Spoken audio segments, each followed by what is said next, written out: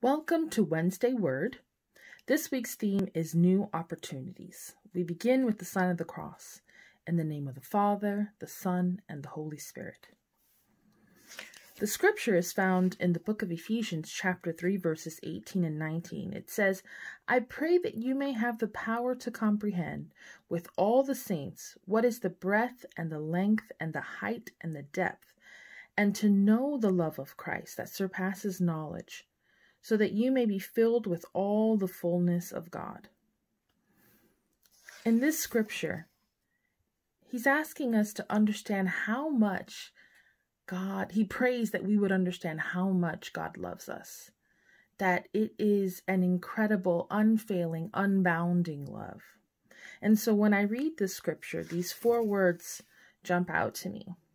And so that the breadth of his love expands across the horizons.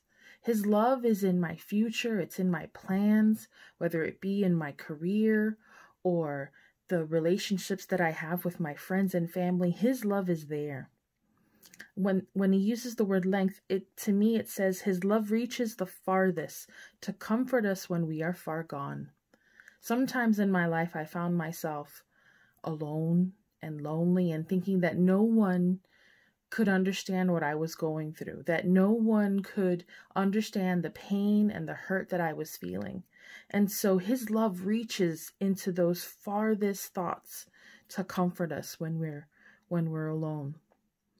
With the height of his love, it's constantly growing with us as we face new challenges, as we meet new people. His love is constantly there, growing, helping us mature, giving us knowledge, giving us tolerance, helping us understanding one another.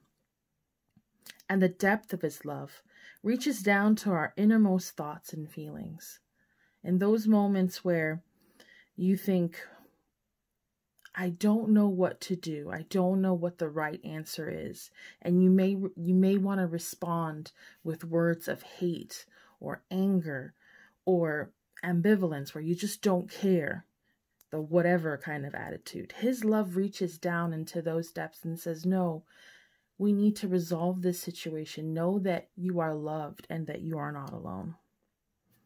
And so I hope that you would remember with today's word that God loves you and that there's nothing that you could do or nowhere you could go that would separate you from his love. Let's pray. Dear Father, help us comprehend in the midst of the storms in our lives your unfailing, unbound love for us.